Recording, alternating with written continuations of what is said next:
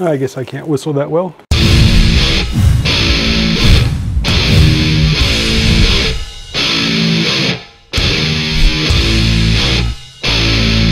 For a while now, my wife has been wanting to do like a little herb garden in our backyard.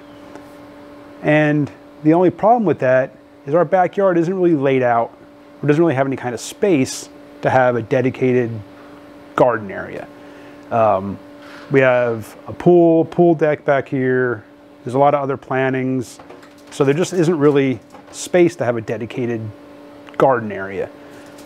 So we thought about, well, let's just do raised planters. Okay, that'll work.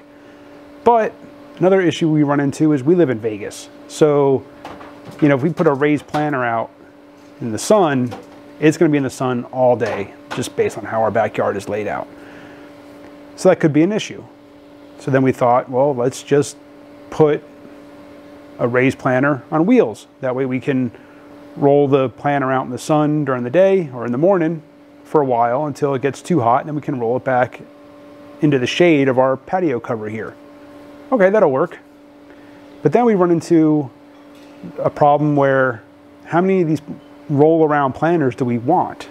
You know, they can start to take up a lot of space here on our patio. So I thought, well, let's do like a tiered planter. We could have 3 or 4 planters in a tiered system that we can roll out in the sun, and then when it gets too hot, roll them into the shade. So that's what I'm going to be building today. So I'm going to be building this tiered planter system out of cedar.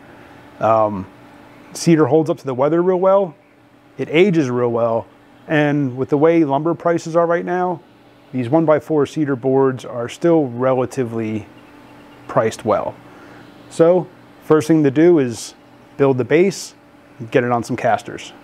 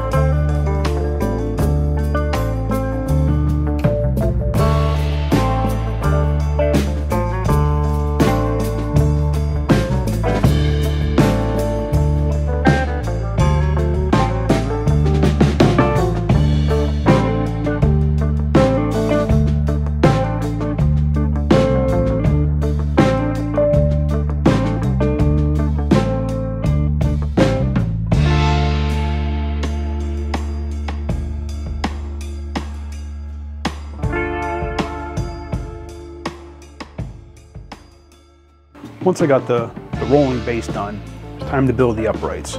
So built it 4 foot high, and then the front piece angles from the top of the back upright to the front of the base. And that's going to give me my tiered setup for the boxes. And then I also added a couple of corner braces on the back.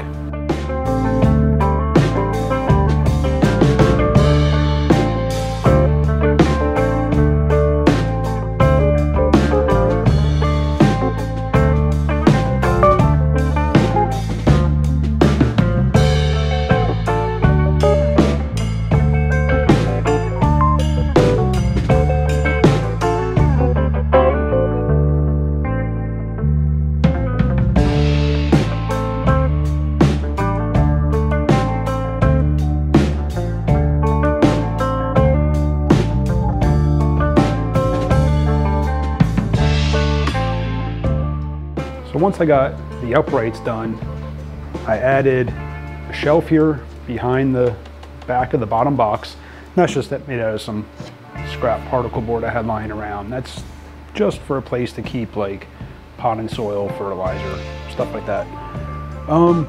So once I got to this point, it was just time to start building the boxes. And that's where I ran into a problem. So I started building this first box, and I quickly realized after building the base and these corner pieces that I wasn't going to have enough cedar. So rather than go buy more cedar, I jumped on Facebook Marketplace, found some pallets, and went and picked those up.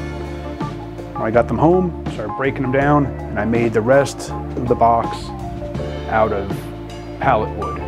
Once the box was done, I lined the inside with some landscaping fabric, and that's just going to keep the dirt in while still allowing any excess water to drain out. So this one's done. Let's build the other two. And there are the other two boxes. Same thing, just broke down the pallets, cut them down to the size I needed, and built some simple boxes. I'm going to be attaching both the bottom and the top box to the side pieces.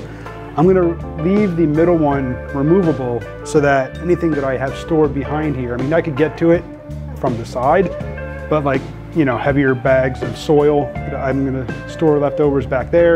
It'll just be easier if I can remove this second box to get to those items. So I'm just going to go ahead and screw that together.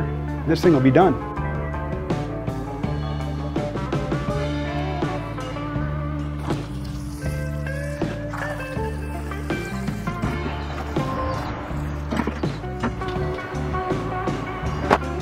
And there it is. Tiered, rollable, raised planter bed. Thanks for watching. Hit the subscribe, hit the bell. We'll see you on the next one.